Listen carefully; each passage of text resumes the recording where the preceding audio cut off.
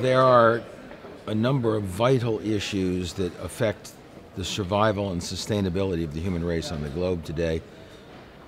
Of those, none is more important than climate change and dealing with carbon emissions, and the effect it's having on the atmosphere, on ocean rise, on the climate, on agriculture. If we do not control climate change, it will destroy the human race and civilization as we know it. So that is an absolutely vital issue, and the paralysis of nation states in dealing with this problem creates a gigantic problem. That's one of the issues we should be dealing with at the G8. A second issue that defines this decade is the issue of religion. Religious fanaticism, religious extremism, and on the other side, religious ecumenical feeling, religious universality.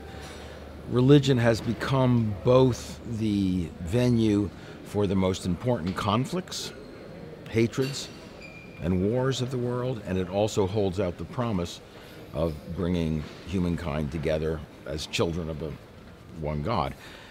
Both those are there. Again, the role of religion in our politics, in our economics, in our cultural societies is a second major role.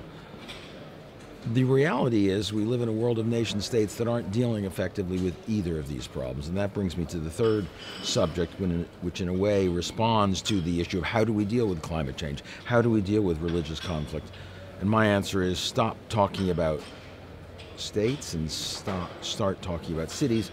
And that means that cities, the focus on cities, cities governing themselves democratically, cities working together globally, becomes a third absolutely vital topic, because it's a question of changing the paradigm of modern governance in a way that allows democracy once again to deal with issues it's not dealing with very well, namely the first two, climate change and religious strife, religious conflict, and religious division. There are a number of other things that city government of a parliament of mayors would also deal with, but those are among the most important issues that mayors have to deal with and do deal with, and that states are not dealing with. So there you have it, three issues: climate change, religion and religious division, and changing the subject from nation states to cities as a basis for government and responding to global problems we face. Those, to me, are three of the most significant problems we face and would be a welcome focus for our G8 meetings.